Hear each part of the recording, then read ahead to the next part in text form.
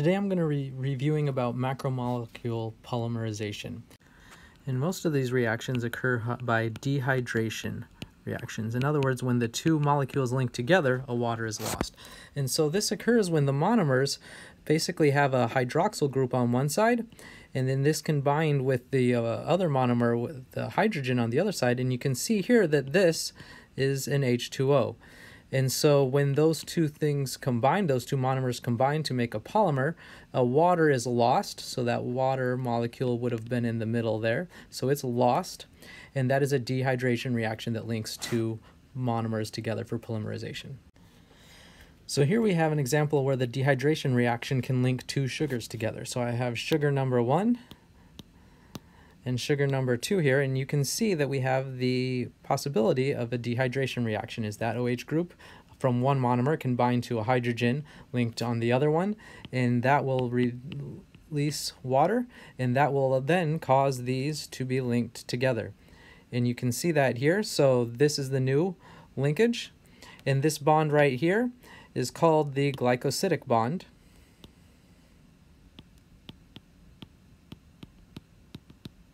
That links two sugars together, and it was formed by a dehydration reaction. When this happens repeatedly, we get a polysaccharide where we have multiple sugars linked together. And we can see that here as we have three sugars that we can see, and then this basically means you can link these sugars together as many times as you want to. And because these sugars have so many different OH groups linked to them, they have many different possibilities for dehydration reactions. And so how those sugars are linked together gives you different sugar properties, polysaccharides, starch, glycogen, or cellulose. And this is an image straight from your book. We can also use the dehydration reaction to see how amino acids are linked together to make polypeptides or proteins. So we know that our amino acid has an amine group, has the central alpha carbon with its side chain bound to it, and that's the difference in the side chain is what makes all the different 20 amino acids that we know of.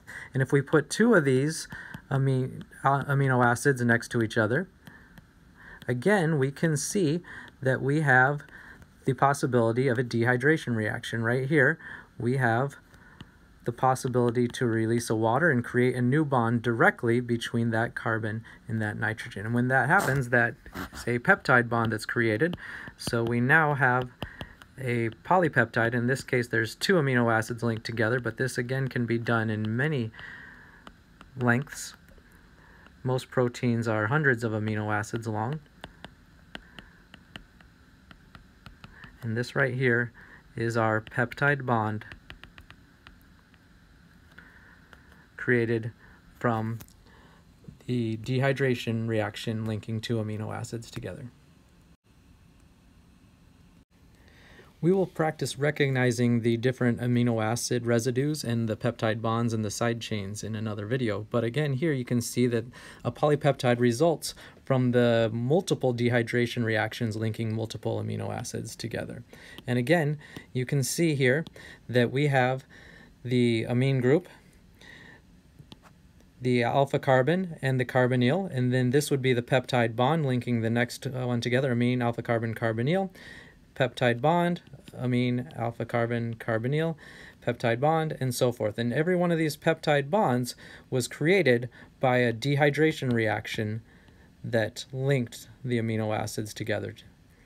Now, because dehydration can create polymers, hydrolysis reaction can actually break them apart. That means water can come in here and cause a reaction in here that can be catalyzed by enzymes, and that can actually cause these amino acids to break apart as well. And this is a big concept that we've been talking about, how the building blocks can be reused. So just like the bricks in a building can be put together to make a big structure that's useful, you can also break that down into individual bricks and build a whole new structure that's useful. In the same way, we can take these polymers, build them up to molecules that are very useful biologically, but we can also break them down and use the amino acids or the sugar building blocks to make new proteins or polysaccharides that the cell needs. It depends on what the cell needs and at what time.